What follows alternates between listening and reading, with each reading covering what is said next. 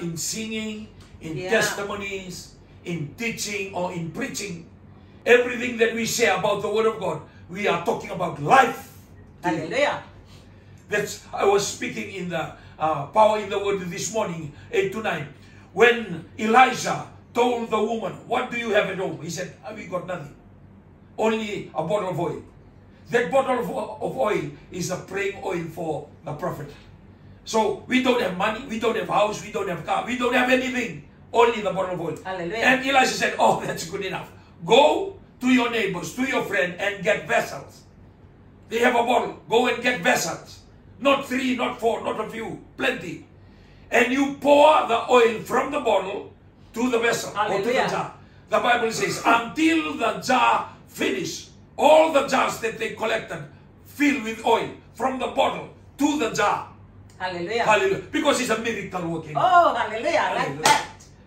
You are operating in a miracle working God. Yes. The name that was given to him in Isaiah 6:9, the Bible says, his name is Wonderful, Counselor, Mighty God, Prince of Peace, Everlasting Father. Amen. So the first name is Wonderful. So when you walk with God and you take in the Word, you can't help it. Oh, hallelujah. You can't help it. When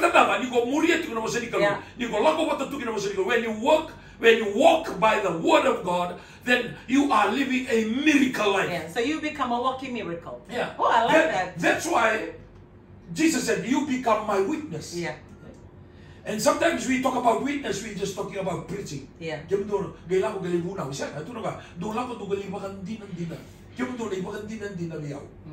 So our life every day, abundance, overflow, fulfill. That is a sign of somebody walking under open heaven. Oh, hallelujah. Hallelujah. Connected. Hey.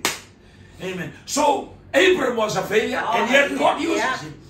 And Moses was a failure, a murderer, and yet God uses him. Amen. You talk about David. Hallelujah. Out of all the brothers, 8 of them, 8 siblings, the 7 brothers, even Prophet Samuel already look at the brothers. Oh, this one is good. This one is good. Oh, this one.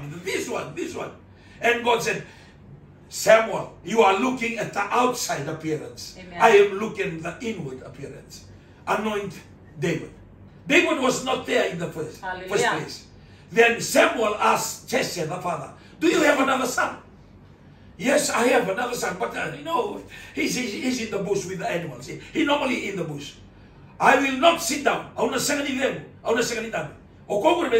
When he came, when he was walking, hallelujah, maybe failure in the eyes of the prophet, failures in the eyes of the father, failures in the eyes of the brother. You know the brother,